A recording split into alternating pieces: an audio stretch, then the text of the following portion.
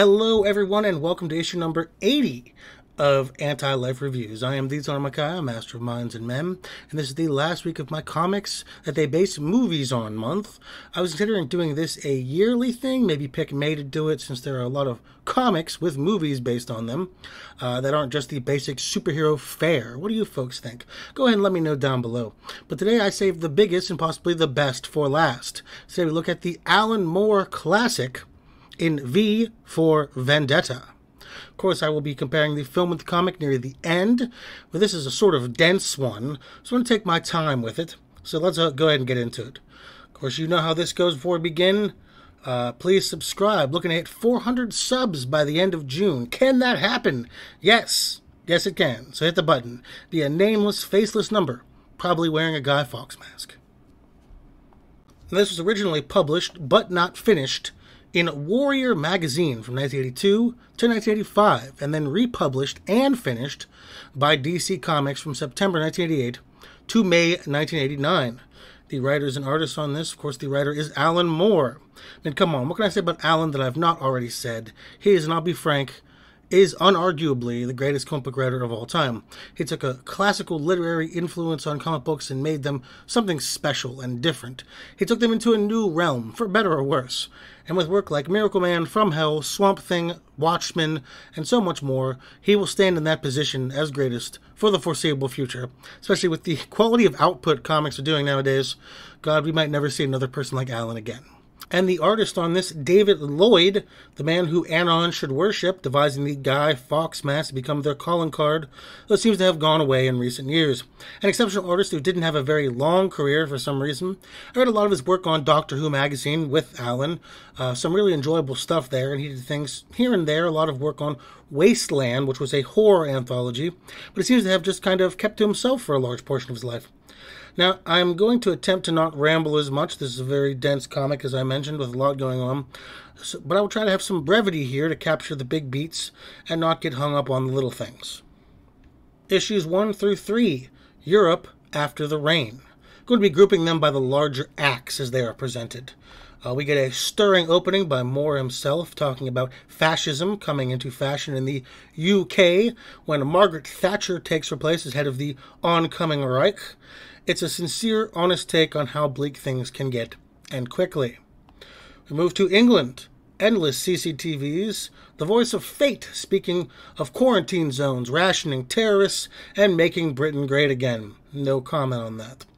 Evie Hammond is a young woman who is headed out to become a prostitute for the first time, but she's exceptionally bad at it, which is noted by the undercover officers that she propositions. They egress on her, threatening rape and murder, but a man in a mask appears, V, and in stealth, theatrics, and violence, quoting Macbeth, kills a number of them and disappears with Evie. Takes to a nearby rooftop, and she questions her savior, but he tells her the first act is about to begin, and he blows up the Parliament House, as fireworks erupt all over London for people to see. Evie is then taken to the Shadow Gallery, V's hideout, and she is shown his collection of banned books, music, and other paraphernalia. Here we learned all about her and about the war. A massive world war between Russia and the U.S. broke out, with nuclear bombs falling in various places. The UK becomes lawless for some time until a fascist group takes over, backed by a large corporation, and becomes the norm, with Evie's family being torn apart and killed because of it. We also meet the leader of this fascist government, Adam Susan, and various members of his government, including Mr. Finch, the head detective who will hound V for the remainder of the story, and Louis Prothero, who is the voice of fate, among many others that we'll see. Fate is the central computer that all the government networks run through. It's Adam Susan's personal computer. The people are familiar with Louis as his voice due to his hourly commentaries.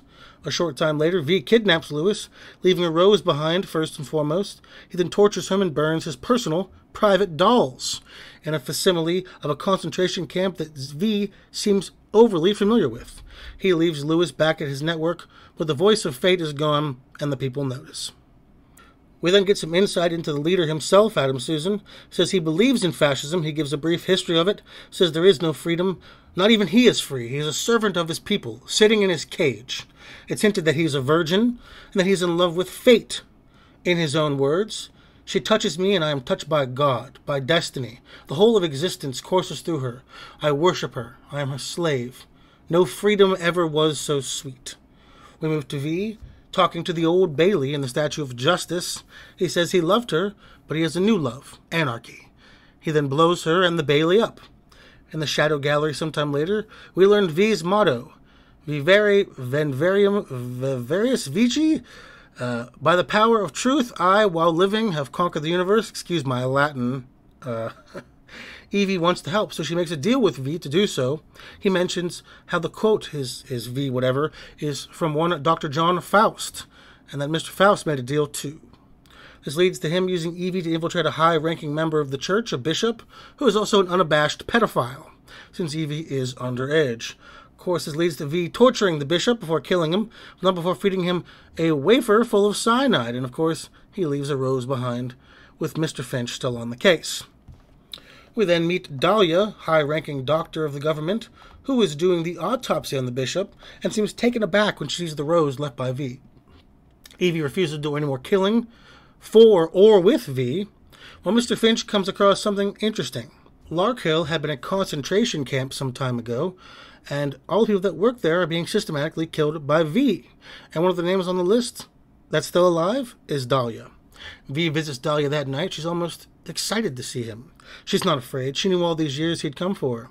She asks to see his face and calls him beautiful. She says she knew he'd come. She got one of his roses today, and another is left behind when she's gone. But so is her journal, with some pages torn out by V. The journal reveals to Mr. Finch the stark reality of Larkhill. Not bad enough, it's a concentration camp. Medical experiments were carried out there, too. Most people died over a short time until there were only 5 left, and the man in room 5 became something of an enigma to them. Totally mentally broken, but wildly enigmatic, charming. He begins helping, his gardening prowess unmatched. He slowly gains their trust, access to bleach, ammonia, gasoline. They never knew he was making 2 things, napalm and mustard gas. He takes Larkhill down, and Dahlia says, as the place burnt, she saw the man in room 5, room V, and he looked at her like she was an insect. Mr. Finch, in his investigation, had found out V killed over 40 people that worked at Larkhill. Why did he finally decide to reveal himself now? To what end? Vendetta? Revenge? When will it all end? Let's go over the first third of this story here. Now, this part of the story was originally 11 parts in Warrior, so there's a slight uneven tone to it all. We really get a ton of exposition in the beginning, then nothing in the middle, then a ton of exposition at the end. You may notice jarring changes in what's happening in the story, these real rapid, sharp cuts into the next part. And that's totally due to the way it was originally written and published. Like I said, not as a single comic. It can be off-putting to first-time readers, as this first part in particular has a really bad flow to it. It does, in my opinion, hurt the story, but only slightly, and upon reread, I think it's an easy thing to overlook. The internal dialogue of Adam Susan and the monologue of V about their respective feelings on their ideology is very interesting, as in presentation it's wildly different. Adam's is internal, private, secret, sacred. He keeps to himself as he wanders through the cold world he helped create. While V's is garish, vaudevillian. He's on a rooftop having a soliloquy to the Statue of Justice. But in scope, they are shockingly similar. They're both extreme moral ideologues. Not good people, not kind, but with a righteous manifesting as a need to destroy or contain. These are zealots, dangerous in just about every way. I like this juxtaposition of the two, as V is not really treated as a good guy, while Adam is almost certainly evil. There is a faith to him that you can almost understand. It's very interesting and cleverly shown and written. The Larkhill stuff was really harrowing, difficult to read, to see Dahlia in these 2 different kinds of spaces as a timid, kind medical professional versus someone who looked at people as fodder, dismissed them, say they are beneath humans, tortures them. And in such small scope we get on what happens there, the depravity, the lack of humanity we see. It's not easy to take in. I want to just go over, on that note, I want to just go over some of the interesting media that's referenced or shown in this chapter. I won't be able to do this for every other chapter, as this is really the only one that has a lot of cool media thrown at. This is not a comprehensive list, just some things I thought were cool. For banned books in the Shadow Gallery, we see Utopia by Thomas More from 1516, Capital by Karl Marx from 1867, and curiously enough, Mein Kampf by, of course, Adolf Hitler from 1925. For banned movies, though I think it's safe to say all government propaganda films are banned, fantasy things especially, but we have White Heat, by Raoul Walsh from 1949, Murders in the Rue Morgue by Robert Flowery from 1932, of course an adaptation of the Poe story, and Son of Frankenstein by Roland V. Lee, with Boris Karloff, Bela Lugosi, and Basil Rathbone, an epic film from 1939. He also mentions Sympathy of the Devil by the Rolling Stones. He quotes it, and he also quotes Jerusalem by William Blake, one of my favorite poems. As a note, and this is nowhere in the comic, I think it's only briefly mentioned. Actually, it's not briefly mentioned in the Miracle Man letter. It's actually in the Komodo the Miracle Man companion. Fate, the computer that runs all of the government, was created by Dr. Emil Gargunza, who in an alternate timeline facilitated the creation of Miracle Man and Co. I see this nowhere on the internet, but it was written by Alan Moore and Steve Moore. It's canon as far as canon can go. I think it's very interesting, and I wish more people would talk about that. Issues 4 through 7, This Vicious Cabaret. It opens on a fantastic song, complete with music and sheets for the piano and words. David J. of Love and Rockets and the Bajas did a version of this that I will have a link for in my description. Of course, it's called This Vicious Cabaret if you're just looking it up. V, deciding that Evie broke their deal, abandons her back on the street, making sure she knows he is not her father. V then breaks into the national television station and demands they play his tape, kind of like the movie Airheads. V gives the nation quite a stern talking to via television. While the police rain down on the station, they find V long gone. But Mr. Finch is on the scene and punches Superior, who he thinks is not taking the V case quite seriously enough. He's put on leave and thinks of Dahlia, his former lover. Speaking of lovers, Evie has taken one with a man named Gordon. They live together for a small time before Gordon is killed due to a botched business deal. Evie is having a rough time, losing her mind. She decides she wants to kill the man she thinks is responsible for facilitating Gordon's death. But she is captured before she can. She has delirious dreams about her father, about Gordon, about V. All these older men who've protected her in their own way. But she wakes up in what is seemingly a government jail. She's beaten, tortured, her head shaved. They want information about V. She finds a note from a woman in the next cell, Valerie. It's Valerie's life story, as well as some words of comfort. It's the only comfort Evie finds in this place. It's resolved that Evie should sign a pre-written confession. She refuses, so she is to be taken out back and shot.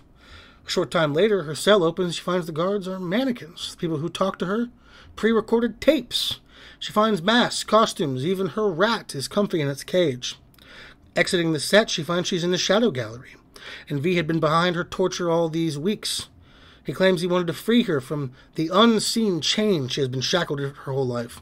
The way to set her free was to put her through something similar to what he had been through. Evie is broken emotionally, physically, hurt, scared, hungry. She weeps in V's arms. He takes her to the roof, and she stands naked in the darkness, in the rain, a roaring sky. She is transformed, transfigured, and the night is hers.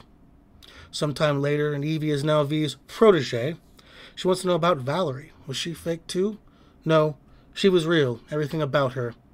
She was the woman in room 4, and V has a shrine for her. In Adam Susan's office, for but a moment, fate says that it loves him, and Evie and V dance as the finale begins. So we clearly have a lot more tight, condensed story in this middle part. The exposition is almost non-existent. We know who all the players are. We know what they're about. Let's move forward with some character work and get into the end act. And it was done very well here. These are breezy but weighty issues that form the crux of the emotional plot going into the last part. Don't have much more to say about that. V's zealotry is on full display here. We see that he indoctrinates all the same as Adam Susan does. We see that extremism is a dangerous thing, no matter the inherent ideology. Extremism is bad, even if your goals are noble. And V presents himself not as a heroic character he is pained at in some ways, but the terrorist he actually is. This doesn't say V doesn't have a point or isn't doing the right thing. These things are almost inconsequential to the fact he gets there doing and being the same kind of thing he rebels against. The greater good, indeed. The Valerie stuff and Evie's imprisonment is brilliantly done, totally, completely heartbreaking. If you can read issue 6 and not tear up, I think you might be a monster. Just excellent writing and really pulls on your heartstrings. No real pop culture references to mention, sadly. There are some, but nothing worth mentioning. Issues 8 through 10. The Land of Do As You Please. V destroys the communication tower, leaving the government unable to see any of their CCTVs or recording equipment. It also knocks out all radio and TVs, leaving everyone in the proverbial dark, and unrest begins brewing. Then looting, the riots. The government begins executing rioters. Well, that only leads to more riots. The backlash is monumental, as V says. Our masters have not heard the people's voice for generations, Evie, and it is much, much louder than they care to remember. Evie asks V if this is anarchy. He says no. Anarchy has true order, a voluntary order. This is chaos. This is the beginning. And we finally find out how V has been ahead of everyone thus far. He had access to the Fate computer this entire time.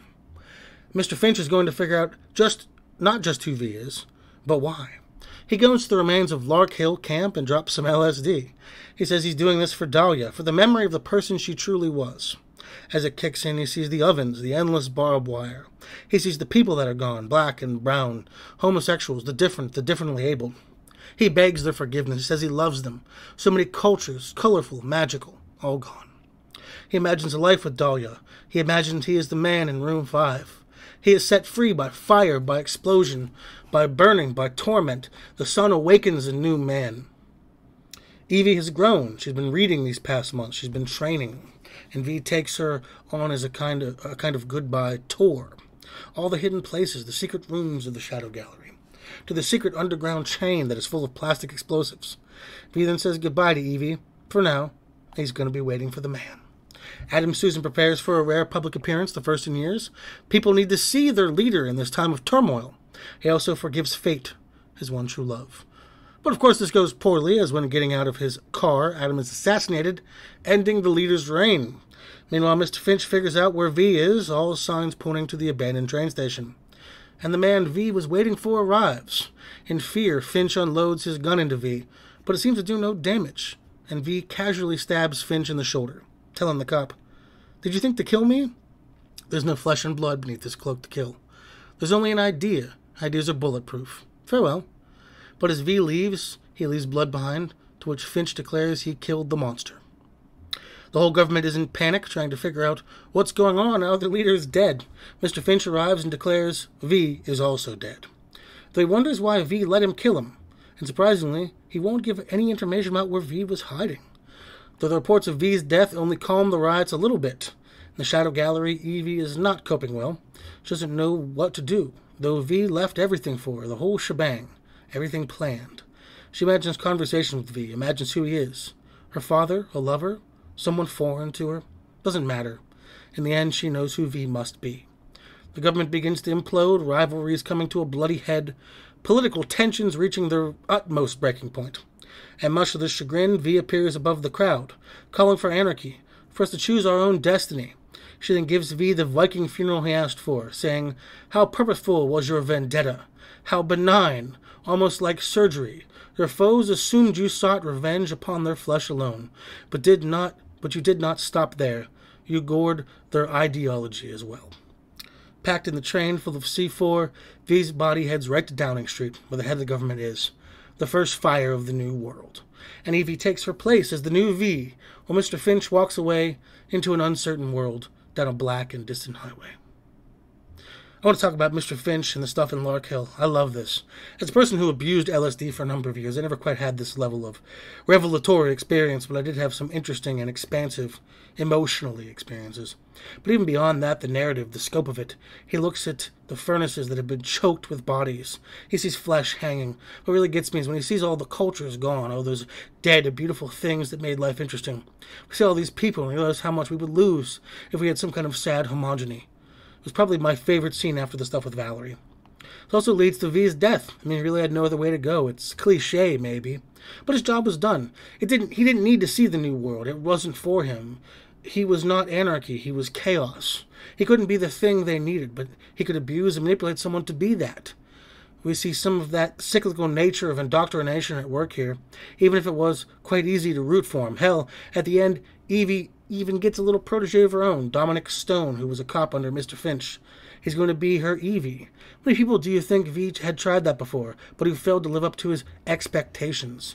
But of course, V's Viking funeral was great, and blowing up Downing Street, the symbol of government in the UK, was a great ending to the fascists. Before I go to my overview, I want to talk about Rosemary Almond. Now, I couldn't go over all the political machinations. It's a long enough review, but I want to briefly go over her story. She was married to a very abusive member of the government who had an appropriately comical death. He threatened her with his gun, claiming it wasn't loaded. Because he was drunk, he didn't load it, and he got called to deal with V, so he got killed. But we see her life after this, forced to make ends meet, engaged in sexual relationship with a man she hates. She becomes a showgirl, and while she was miserable before, she was a kept woman, you know? She had some level of comfort. She was in the good. But now she's no one, struggling. We see her a number of times until finally she purchases a gun, and she's the one who shoots Adam Susan. She's captured for torture and presumably, I assume, killed. Alright, the overview. So let's talk about the writing and art right off the bat. The art, David Lloyd here knocked it out of the park. It's simple, almost too simple art, but there are these great hints of detail, like incredibly detailed faces, sometimes backgrounds, moments, and it really gives a contrast that makes it land. But in the same way, there are lots of ambiguous moments that only work because of the vagueness of the art, especially action scenes. He doesn't draw kinetically. It's shadow and hint, and it gives a real sense of tension. I think if I had one mark against the art, is since all the people kind of look samey, some of the lesser important but still named characters kind of blend into one another. It's not a problem for any of the main cast since they have more distinct characteristics. The Mask, Evie's hair and big eyes, Finch is bald, Adam Susan is a stocky, sort of droopy-faced man. There are a lot of general 30-something white guys in suits that can be hard to tell who they are or care, but that's a minor knock. Writing, it's Alan Moore. It'd be far easier to count the things he did that weren't great more than the stuff he did that was, and even the stuff would be open to debate. This is still reasonably early in his career. He wrote the first part of this concurrently with Miracle Man in Warrior magazine, and while I much prefer Miracle Man and From Hell and Swamp Thing, etc., to V, it in no less takes away from the fact V is exceptionally well written. There's a lot of nuance here, which I'll go over some of that shortly, but there's an attempt at subtlety and to give a voice to everyone, even the people that could easily be dismissed as evil. It's quite easy to write bad guys acting along party lines and them all being bad. It's easy to write Nazis and go, well, they're Nazis, so they're all bad guys. They're dicks, and that's it. And, well, that's fine. That's one way to get your reader or watcher to understand who's good and who's bad at a glance. Alan crafted something different here. There's a sense of subtlety, of nuance to these characters. Not all the fascists are bad guys. In fact, even the head bad guy has a lot of personality that's not totally evil. And the good guy, he's hardly presented as good or even decent. It's something I feel like we certainly don't see enough of, and frankly, nuance is totally gone in current comics. Talked about the necessity of political commentary in comics, and Alan is one who absolutely 100% does it all the time. But this is a guy who hates fascism, and he still presents a certain level of nuance, because while he hates the ideology, he doesn't hate the people because they are human beings, and oftentimes they don't have a choice. Something I wish current comic writers could understand. Hell, it's something I wish people could understand in general. Maybe we could have some real discourse in the world. I've talked enough about V and Adam and their characterization. One thing I didn't really talk about was all the political stuff going on. There's lots of plots I totally glossed over. They aren't super important for understanding the plot, but they do add world building to the whole thing, and there is a tapestry here. We see how this government actually really works. It's not some vague evil government. There are policies, people running areas, etc. It's all very nice. Not just something I wanted to cover in this rather lengthy review, though. Now let's talk about the movie versus the comic. Now, I hate the movie, and I was forced to watch it for you folks, so you're welcome for what it's worth.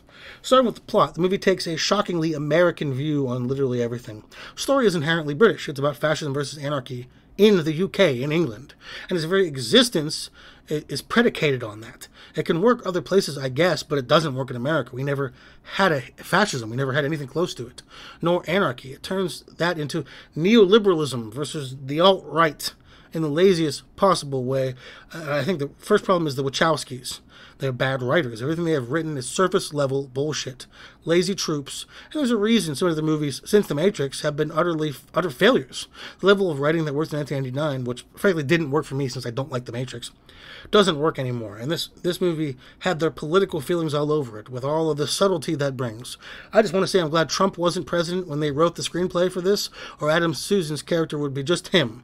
Now, that's no endorsement of Trump. I'm no fan of his, nor any politician, to be frank with you, but that's about the line they toe. That's about as subtle as they would have made it. But beyond that, none of the people resemble anything even close to the characters. Natalie Portman not only is too old She's American, and she's about as convincing as one could be with the script she was given, which is not at all. Hugo Weaving, while I love him, portrays V as a heroic savior of the working class and not a psychopath who's playing the long con. John Hurt's another character wasted. He's Adam Susan's character, but he's called Adam Sutler because it's kind of like Hitler, get it? Oh man, fucking clever writing there, folks. But he portrays the character as a face on TV, a general 1984 bad guy. I'm not going to go over the particular scenes I didn't like because mostly it's just all of it. The scene where V gets killed, probably my biggest offender, where Finch shoots him in the comic and V allows it being part of his plan. Movie, there's this overly elaborate gun battle with the bad guys and he's throwing knives and it's quite pathetic and marks why Hollywood has no sense of perspective. I mean, and I want to say this, China didn't even censor this film. And that's how little, politically, it really had to say. Alan Moore famously hates this movie, but to be frank, he hates everything adapted from his work. Of course, he has a point. They've all been crap. But yeah, read V for Vendetta. Avoid the movie. Well, that is the end of Comics That Had Movies Month. Which one was your fave? Do you have any other comics that had movies you want me to talk about? Let me know down below. Also, add my Instagram under Demon Peaks for daily. Twin Peaks Meme. Subscribe to my channel and check out my podcast, The Dark Peaks Podcast, where I talk about crack rock and I'm occasionally drunk. Next month, I'm going to be looking at some of the works of Mr. Darwin Cook, starting with DC's New Frontier, Volume 1. So be here or be square. This has been Nathan Makaya, Master of Minds and of Men. Thank you very much, and goodbye.